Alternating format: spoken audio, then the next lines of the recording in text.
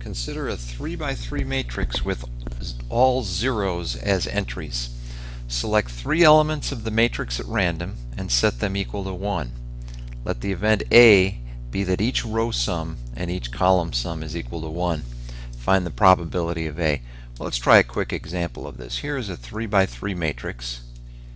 So what I'm going to do is I'm going to select 3 of the positions at random and put 1s there. So let's select the middle one first, the 2, 2 entry. Then we'll select this one and then maybe this one down here. Now the rest of them all remain as zeros. So in this case, the row sums and the column sums are not all 1s. So this is not one that satisfies the criteria. Let's try another one.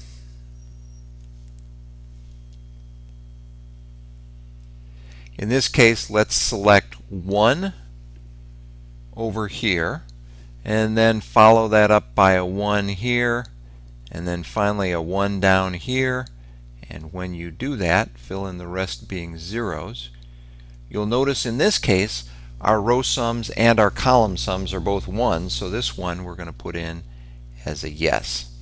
Now this is a nice problem to work because you can do it 2 different ways. So I'm going to do 2 different solutions to this particular problem. This is solution 1, and in solution number 1 I'm going to assume that order is indeed important as the calculations are done and we're calculating P of A. So P of A in this case, if the order that we select the 3 positions for the 1 is important, then when we started out with the matrix we had 9 different choices, right? In the denominator we're calculating all the possibilities. And then once that position, which was the middle position here, was taken, we had 8 positions left for the second one to put in place, and then 7 for that third one. Now let me go back, do a little bit of a rewind here, and let's select that first position as kind of the center position there. So when we're calculating the numerator, of these 504 different choices that we have, we want to reflect the fact that order is important when we calculate the numerator.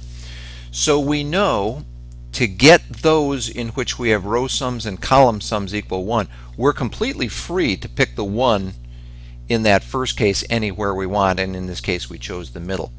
Once we do that, however, we eliminate the other positions in that row and in that column of the first one that we chose. Now we only have 4 positions left, which corresponds to a row sum and column sum of 1. So we have 4 positions left next. So let's say we choose this position right here second. That eliminates this entire row, this entire column. There's only 1 position remaining for that last choice. 9 times 4 is 36. 36 over 504, that reduces to 1/14. The second solution assumes that order is not important. Now we're going to do order not being important in the denominator, and so we have to reflect that in the numerator. So P of A in this case is 9, choose 3. Of the 9 positions in the matrix, we're going to choose 3 of them and assume that the order is not important. Well, once you do that, to get a row sum and column sum of 1, row sums and column sums being 1, you have 3 different choices for this first row of where your 1 will go. Once you go down to that second row, that first column is already taken, so now you only have 2 choices, and then finally for the last one to put in place there is only 1 choice, and so that becomes, out of the 84 possibilities, 6 of them correspond to row sums and column sums of 1, and not surprisingly the the answer works out identical in that case.